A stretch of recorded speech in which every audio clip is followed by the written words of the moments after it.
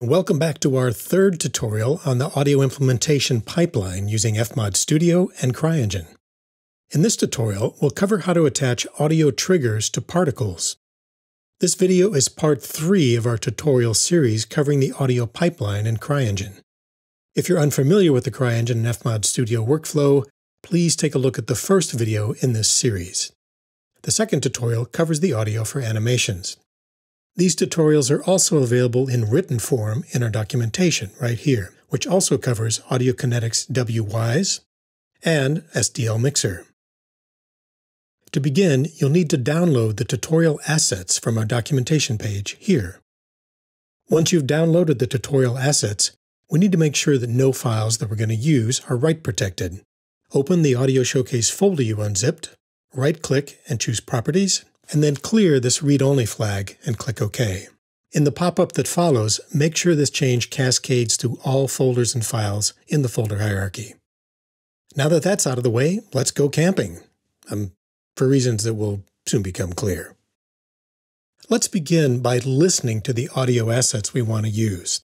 You'll find these under _audio_assets /Fmod Studio /Chapter 3. You can see that we've provided 5 variations on the crackling campfire sound. We'll use Fmod's multi-instrument feature to randomly choose between these variations. That'll give us a lot more realistic variety of sounds while also keeping the memory footprint to a minimum. So let's fire up Fmod Studio, and open the Audio Bin, which can be found under Window, Audio Bin, or you can use the keyboard shortcut Ctrl+3. Create a new folder called Particle by right-clicking, and import all of those fiery assets by dragging them from a File Explorer window into that folder. We also need to create a folder called Particle in the Events tab right here under the menu.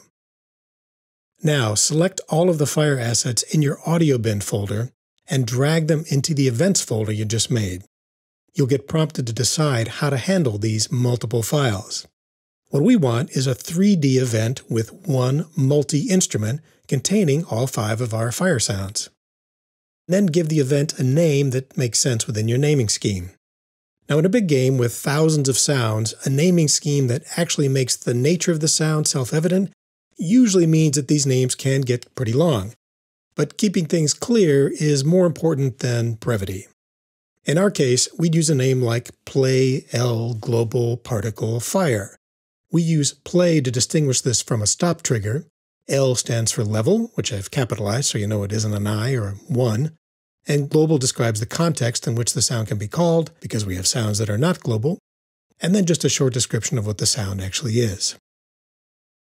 Let's take a close look at the multi-instrument options.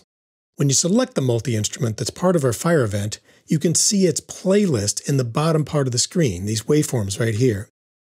In addition to a dedicated volume knob, we can also enable looping for the multi-instrument and its playlist. Activate this button and also activate the async feature. That enables non-time synchronous playback for this multi-instrument. Essentially, that means that together with the activated loop, each file that's part of the playlist will play in its entirety before the next file is triggered.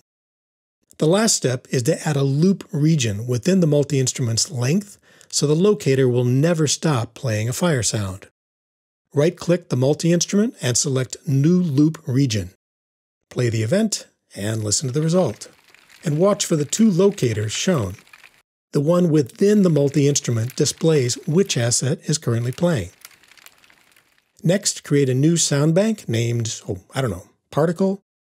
Add the event to it, and rebuild all your sound banks by pressing F7. Now let's launch CRYENGINE and open the Showcase audio level so we can add the trigger to the fire particle. Open the Audio Controls Editor from the Tools menu, create a new library called Particle, or whatever you like, and add the Fmod event. Now don't forget to add the sound bank to the preload library. Save those changes and click Yes on this prompt. Now, if you take a little look around our level, you'll find the fire particle that we've been talking so much about in the middle of the garden on this little island because, it gets cold here at night. Open the particle editor under Tools, Particle Editor, surprise, And most likely, the fire particle asset will already be displayed on the left side of the particle editor.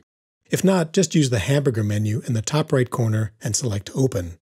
The file we need to open is in the Particles folder and is called Fire. I know. Bizarre. Before we can add our audio trigger to the particle, we need to add an audio component. So right-click in the middle of the editor, open the default category, and select Audio. The node we've just added contains a purple audio trigger component. Select that, and on the right side in the inspector, you'll see all of the properties connected to this feature. In this case, we need the Play Trigger option. Click on the folder icon and select our Play L Global Particle Fire Audio Trigger, or whatever you called it. Now, the audio trigger feature has more options. Now, because of a bug in 5.6, we can only see them when clicking on any open space in the effect graph and then selecting the audio trigger again. Enable the Follow Particle and Stop on Death properties of the component in the inspector panel.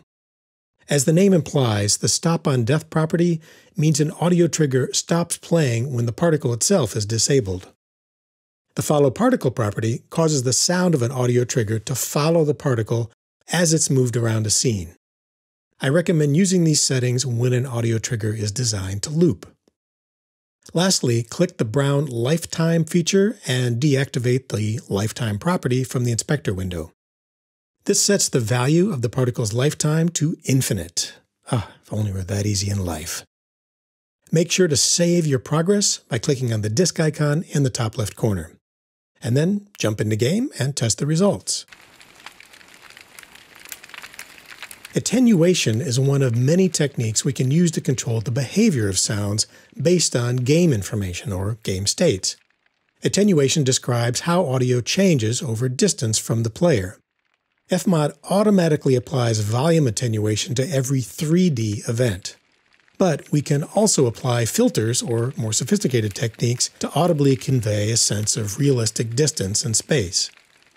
So let's go back to Fmod Studio.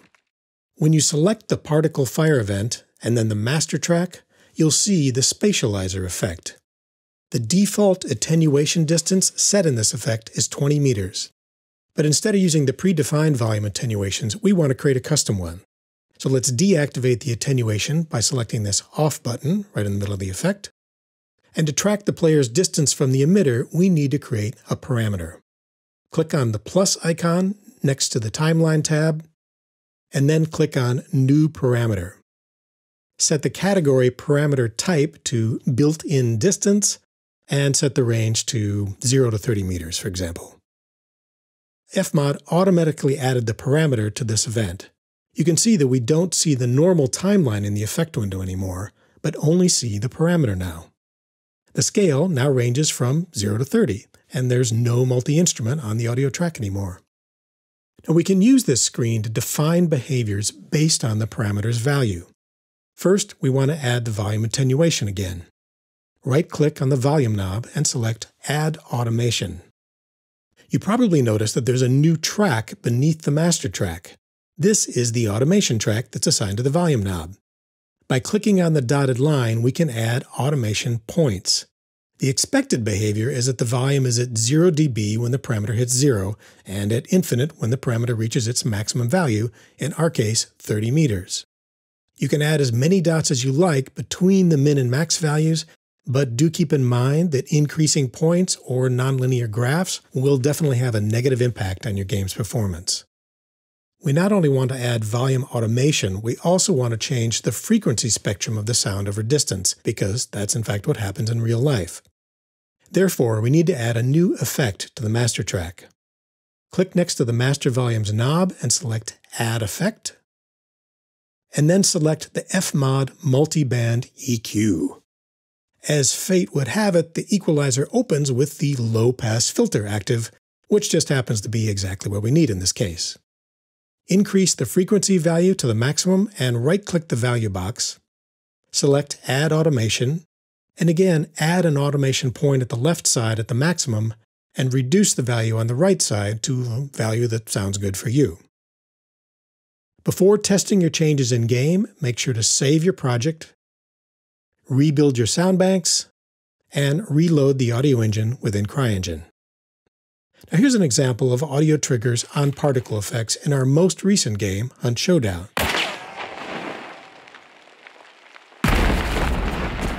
And that is it for part 3 of our audio implementation tutorial series. In part 4, I'll go over how to add dynamic ambient sounds to a level that are controlled by the player's position and even time of day. Meantime, happy camping!